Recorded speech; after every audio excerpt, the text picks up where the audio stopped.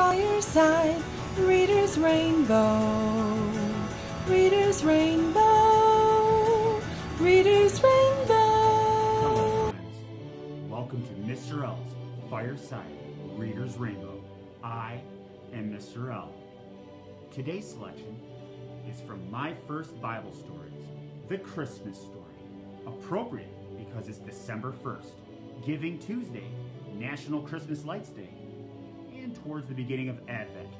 Boy, am I excited.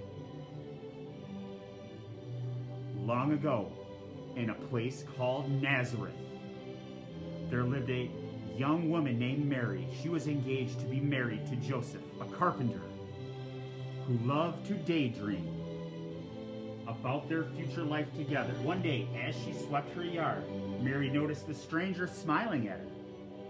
She didn't know who he was, and she was frightened. "My name is Gabriel," the stranger said. "I have brought you a message from God." Mary was too amazed to speak. "Don't be afraid," said Gabriel. "God has chosen you to do something special for him. Soon you will have a baby. He will be God's own son, and he will be king. You are to call him Jesus." Mary trusted God, so she agreed to do what he asked of her. But Joseph felt upset because he knew he wasn't the father.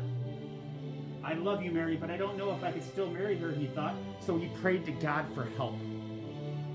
God heard his prayers, and that night he sent an angel to visit Joseph in a dream. The angel was gentle and kind. "Do not worry, Joseph," he said. "You should marry Mary and love her as your wife. She is the most special of women, chosen by God to be the mother of his son. The baby will be named Jesus, which means Savior, because he will save his people." When Joseph woke up, he decided to marry Mary right away. "I trust in God," he said to himself. So Mary and Joseph were married as they waited patiently for the baby to arrive. Soon after the wedding, Emperor Augustus, who ruled over the land where Mary and Joseph lived, decided to make a list of all the people in his empire to make sure they paid their taxes. Joseph had been born in Bethlehem, far away from Nazareth. "My wife can't travel now. She's going to have a baby soon," Joseph said to the messenger. "She should stay at home in comfort, not travel far away. Can we go to Bethlehem another time?" The messenger shook his head. "No," he said sternly. "This is Emperor's orders. You must go now." The journey to Bethlehem took many days. The roads were bone dry and dusty, and the sun beat down. Often Mary had to stop and rest. At last, one night, they arrived in Bethlehem.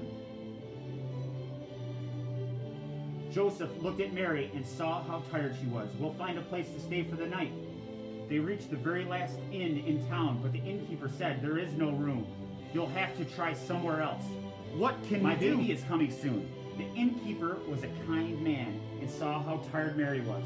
"Come with me," he said. "I have a place that might do." The innkeeper led them to a barn behind the inn. "I know this is too much," said the innkeeper, "but it's a warm, dry day." Mary and Joseph looked inside. The barn was filled with animals, and the floor was covered with fresh hay. "My baby will be safe here," said Mary. "Thank you for your kindness." Later that night, Mary gave birth to a little boy. Joseph lined the manger with fresh hay to make a soft bed. Mary gently wrapped the baby in a blanket and laid him down.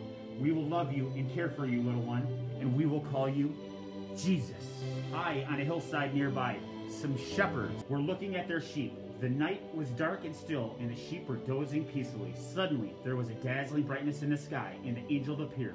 "What's happening?" cried the shepherds, huddling together in fear. "Don't be afraid," said the angel. "I have the most wonderful news for you and all of your people on earth. The Son of God has been born in Bethlehem. He is the King who will save humankind." The shepherds ran down from the hillside and through the streets of Bethlehem. They ran and ran until at last they heard a baby's cry and found the barn where Jesus was sleeping. So the shepherds went inside and saw Mary with a tiny baby in a manger. "Wonderful," said the first shepherd to gaze at him. "We are poor. We have no gift for him," they said to Mary. "All they have to give him is love." That same night, a new star appeared in the sky in a far-off land. 3 wise men looked up and saw it. They knew it meant that something very special had happened.